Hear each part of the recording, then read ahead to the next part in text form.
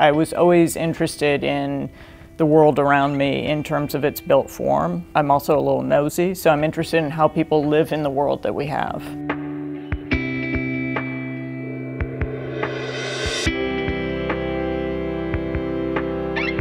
I've always been interested when walking down the street at looking in windows and sort of seeing how people live within the house, but also how a house is on the street.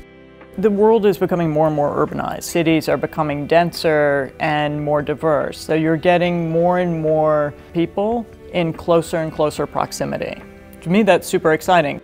When a city starts to get more dense, that changes the possibilities for how people interact, but also reduces the time that people spend getting from one place to another. So it opens up possibilities for time.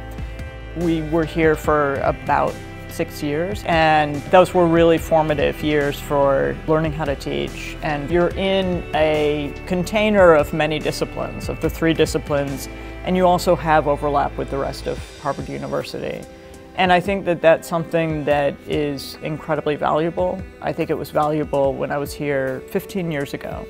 I think today there is more acknowledgement that design affects our lives. Think how beautiful the phone in your pocket is. 20 years ago, computers were really pretty ugly beige boxes. The transformation in our lives from those beige boxes to these incredibly sleek, beautifully designed objects, I think is just part of our world where we now accept that design is something that affects all of us and that we all want. I'm entering this role at a point where design is, I think, valorized more in a general public way.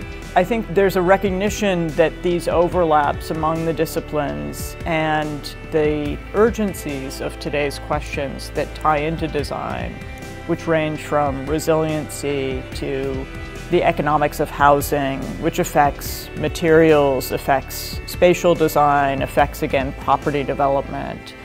All of those questions that are urgent today in the world, questions of economy, questions of environment, questions of politics, questions of social value, have design repercussions. And I think that for them to be best addressed, they have to be addressed across the scales of the 3 departments, through engineering and relationships to design and technology, through the relationships with the law school and the Kennedy School for Politics and Policy, through relations with FAS in terms of understanding culture and what it means for cultures to come together. To me, that's really exciting. I'm coming from a 1-department school, and it's a really nice thing to be able to think about those connections being a big part of this next phase of my life, and I think of design more generally.